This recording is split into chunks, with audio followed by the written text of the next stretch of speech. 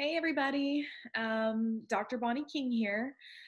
I want to welcome you to Counseling 6023, Counseling Children in the Summer 2 session. So I'm very excited to have all of you in class this semester. It's going to be jam-packed, so I just want to let you know that up front. We are going to be working our tails off, me and you included, so just get ready, buckle up, and let's begin.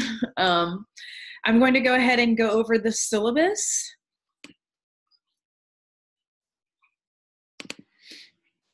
All right, so here we are. This is a 4-week summer class, and you are required to meet at Thursdays at 1:30 p.m. for class, and but I'm also going to require that you watch all my videos and read all the chapters before you attend class.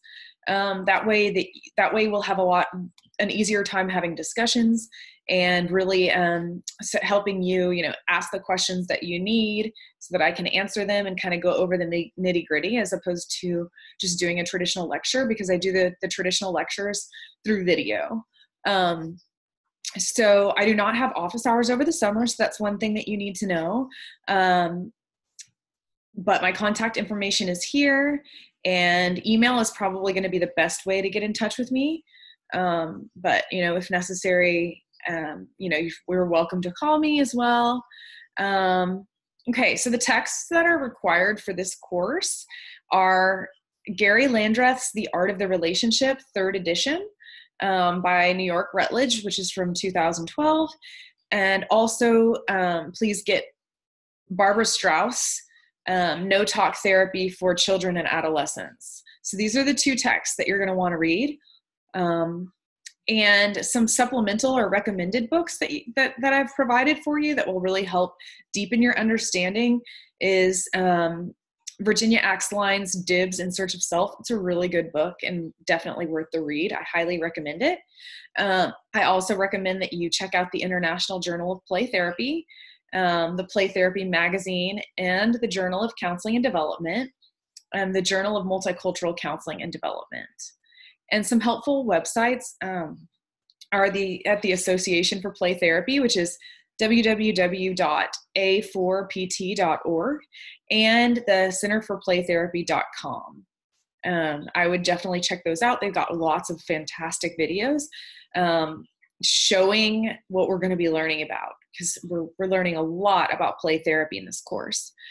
So this course is designed to explore counseling from the perspective of a child. Emphasis is given to various theoretical approaches to children's counseling and will include special populations. You'll learn about play therapy and other creative approaches to working with children. Mainly you're going to be learning about play therapy, but we're also going to touch on some other creative approaches. This is a 4-week class, so it's really hard to fit in everything that I would like to teach you about counseling children. But we're going to give you the basics so that you at least have a knowledge base to start from. So the learning outcomes include learning play therapy and other creative approaches to working with adolescents and children, learning to encourage expression through the utilization of play, expressive arts, and games, recognize the developmental stage of the client, physical, emotional, and social, describing the history and development of play therapy, and I'd like you to be able to define play therapy. You're going to identify the primary categories of toys in a play therapy room, name and describe basic play therapy skills, verbalize the unique aspects of the therapist-child relationship within the play environment, reflect on multicultural considerations within play therapy, relationships with caregivers and children, as well as within the play therapy environment, and examine and report on research that's relevant to the efficacy of play therapy. Understand various ways of counseling adolescents through a no-talk therapy approach, and engage in and utilize creative approaches with adolescents. So I'm not going to go over the CACREP standards addressed, but you can certainly read them. I'm going to move on to the meat of what's required and the assignments, because I know that's what's most important to most of you, as it was for me when I was a student as well. But definitely take a look at these CACREP and TEA standards. Here are the course requirements, and this is really important because we're with each other for such a short time. You need an internet connection in D2L. You have to be able to access D2L. I say, you need to be accessing D2L daily in this class. There's this is 5 weeks online, really just 4 with a few extra days for your exams and to turn things in, which means that you need to treat it like a full-time job. I expect, 6 to 9 hours of reading per week. So I'm going to say that again. You're going to be doing 6 to 9 hours of reading per week in this class. You're also going to be doing a 30-minute counseling session with a child, utilizing the skills that you learn in class. You're also writing 2 papers. You'll be doing 2 weekly assignments each week. And the reason I'm kind of cramming it all in is because, like I said, there's so much to learn. And for you to learn anything in 4 weeks, we have to zip through it quickly and intensely. So I know most of you are teachers or school counselors on summer break. Treat this like you're working. That way you can be, successful, but also so that you can get as much out of this class to be the most effective as you possibly can with students. So you're required to attend every single class. You cannot miss a class, and there is an attendance grade, so that will be docked. You're required to watch all videos and complete weekly readings before class so that we have lots of things to talk about and so that you can ask questions. And that's going to impact your attendance grade as well if you just kind of hang out and don't say anything, as opposed to, it's obvious that you've read and that you've watched the videos and you have something to contribute and really ask about in class. You're required to enter and experience the world of a child client through active participation in all assignments and class discussions. And you will turn in 1 counseling video, 30 minutes in length, and a paper demonstrating counseling with a child or adolescent. Along with the video, the student will complete a paper describing the session, the modalities used, and a completed skills self-assessment. And a final paper is required in the class. And weekly assignments will be required in addition to the reading. So the weekly assignments are going to be worth 100 points. Weekly attendance is worth 100 points. Tape and paper is worth 200 points, so 100 for the video and 100 for the paper. And then the final paper is worth 100 points for a total of 500 points. So I will go over the individual assignments, particularly so for the weekly online assignments, you just need to stay in D2L and keep up on those deadlines. I'm going to put them in the calendar, but you're going to have deadlines very frequently, which is why I'm saying you need to be in D2L really every single day, just at least to check in. Monday through Friday. I mean, on the weekends, you're okay, but and then, make sure you attend class. Thursdays at 1:30. The tape and paper is worth 200 points. So as I mentioned, and I will go over those in a separate video. So I've broken down those assignments a little more intently, and same with the final paper. So I will break that down in a different video as well. And oh, this needs to be updated. I'll update the points, but basically to make an A, you need to make 400 to 500 points. Go ahead and change that. I will go over that later with you in class on the first day. This needs to be updated. Okay, so you're required to complete 8 assignments, 2 per week. So you may have an online discussion or a weekly assignment, and you will have both, worth 25 points each. I'll outline the journals and discussions with questions for reflection. So most of you who have taken my classes before know there's either a discussion or a weekly assignment, and in this class you'll likely have both, and those are due by Sunday at 11:59 p.m. So again, you're going to want to stay on top of it. Also, the way that, so your due dates will be in the calendar, but they're also going to be in the modules. So week 1 module will have everything you need to watch and read and complete for the week in that module. So if you're familiar with D2L, if you're not familiar with D2L, you need to get familiar with D2L, but those of you who know D2L and know my classes know that the way I structure my classes are that whatever week it is, you click on that module and you need to read everything that's in that module, because I don't put it in there for no reason. So if you just follow along with the weekly modules, you should be fine. And that's not to say I won't make a mistake. Sometimes I do. I leave something out, or, something's not quite right, and you can just let me know and I'll fix it.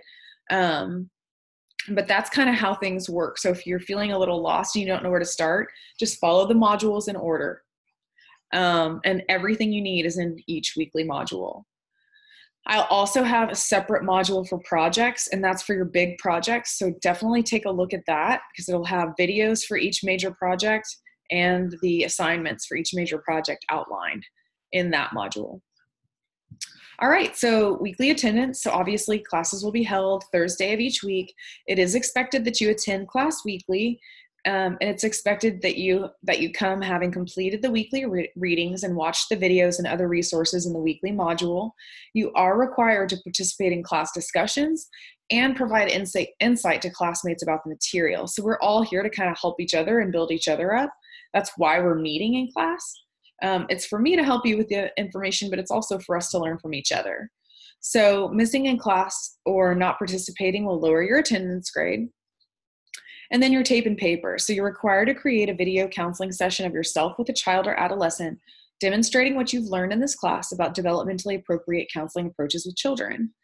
You must demonstrate basic counseling skills using either child-centered play therapy or an experiential no-talk approach, which is based on your book, based on what you've learned in the class. You are expected to apply a theory and demonstrate evidence-based approaches to working with children. In your video and analysis of your video, you should show theory, developmentally appropriate counseling skills, specific child-centered or experiential approach in the video, positive regard in therapeutic relationships. So obviously positivity in that relationship are the most important thing. Culturally sensitive approach. And for the video, you're required to find a child who's willing to be taped. So you are not going to tape a real client. You're going to tape someone who's a volunteer who's willing to work with you, a child or an adolescent who's willing to work with you to do this mock counseling session. You are required to obtain your own materials for use with your child. Art supplies, sand tray, toys, and other materials are required. But you can also rent some play materials through the College of Education. So we do have a tote bag playroom that you can check out for a few hours, but those are not to leave the lab. So there's a counseling lab downstairs, so you can record in there. Talk to me though if you're planning on doing that. Your paper will analyze your use of skills and provide rationale for the interventions you utilize in your counseling video. Your paper should be, I'm changing that, 4 to 6 pages long. 4 to 6 pages long, not including your cover page and references. And your paper should be in APA format. So you can take a look at the video and paper assignment and paper explanation video for more information. Follow the rubric. I've provided you with lots of information about exactly what I want. So if you follow that, you should be just fine. And then the final paper. You're required to write a final paper about one of the approaches to counseling with children that you've learned about in class. You can choose a child-centered approach or a child-centered play therapy approach, or another theory like Adlerian or cognitive behavioral, but what you're play therapy. So there's lots of different theories of play therapy, But what we're going to be focusing on in this class is child-centered, because that is the most highly researched, and it's really like the base where you start. And so you can, but you can use a different theory, but it may be difficult for you to gain all the knowledge that you need to effectively apply that to your counseling video in 3 weeks, because 3 weeks in is when your video needs to be done. So that's not a lot of time to learn and apply a theory. So you may want to stick with kind of closely kind of what we're learning in class. You can use, an experiential or no talk therapy. And you could use art therapy. If you choose art therapy, you still need to frame the paper within your chosen theory, such as CBT, humanistic, etc. Whichever approach you use, you're required to write about the history and creators of the approach, theory of personality or beliefs about human nature, structure of therapy, goals, approach, and methods for conducting therapy, the techniques, research and evidence that supports the approach, and populations with which you would like to use the approach, and why the approach appeals to you, and how you would apply it. This paper should be 7 to 10 pages long, in APA format, not including your cover page or references. You must cite at least 5 outside resources other than your book. So let's look at the schedule. The first week, July 18th through the 14th, you're required to read the Strauss book, chapters 1 and 2, and you'll have the due Wednesday thing is more of a suggestion, but you'll have, an assignment related to those chapters, and then the Landreth chapters 1, 2, 3, and 17 due Sunday. I've broken it up like that to help you kind of get through one chunk first and then another chunk next. So there are less chapters, and that assignment's due Wednesday, and then there are more chapters, and that's due Sunday. It gives you a little more time to complete the work so that you're not trying to do 1, 2, 3, 4, 5, 6 chapters in 1 week. Although it's definitely doable. I promise you that. Class will be held on Thursday, July 11th. The discussion of chapters will be play therapy, and I will discuss experiential sand tray therapy. Week 2, we're going to talk chapters Strauss 3, 4, and 5. We're going to talk about these chapters. So the assignment for Strauss is due Wednesday. The Landreth chapters 4, 5, 6, and 7 are due Sunday. In class on Thursday, July 18th, we will discuss the chapters, and we'll talk about puppets and other theories of play therapy. Week 3, we're going to talk about chapters Strauss 6 through 9. And, week 3, the class will be held July 25th. You'll be required to complete chapters 6 through 9. You'll have an assignment due that Wednesday, and you'll have Landreth chapters 8, 9, 10, and 11, and then you'll have those due. Your assignment will be due Sunday. And, sorry, that doesn't go there.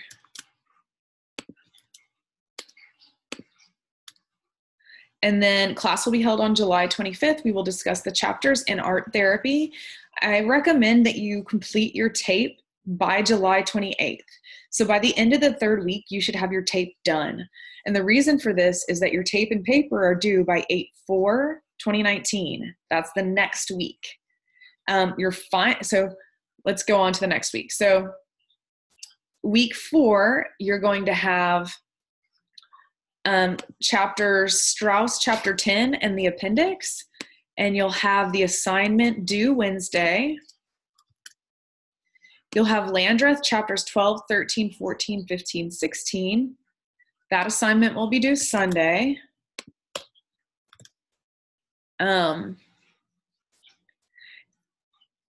And your tape and paper are due 8/4/2019. So that's a Sunday, I believe. And then finals week is really just a few days. It's the 5th through the 8th. And your final paper is due on 8/8/2019 by 11:59 p.m. So please plan accordingly. I'm going to be sending out this syllabus early so that you can get started on the reading early. The minute D2L opens, you're welcome to get started on the assignments, and you're also welcome to work ahead. I just want to make sure that you're also watching the videos and any extra readings that are in the modules as well. And so that's it for the schedule. I've also put together a tote bag playroom, and this is from our book, because a lot of you are going to be working in schools, so you'll want a portable way to create a play therapy room that you can travel with. Or you can also look in the book, and there's like a full playroom list, toy list, and recommendations for the room if you actually have the ability to raise funds to create that in your counseling space. So you can take a look at this. All right, that's all I have for you for the syllabus. I know you're likely going to have lots of questions, and there are a couple things that I need to update, like the grade scheme. But other than that, that should be done by the time this class actually happens, because I'm recording this in April. So I'm very excited to have you all in class. I'm here for you. Please feel free to ask questions if you need to, if you need help. I'm definitely here for you. It's a fast and furious semester, but we can get through it as long as we stay on top of it. All right. Thank you so much, and have a great day.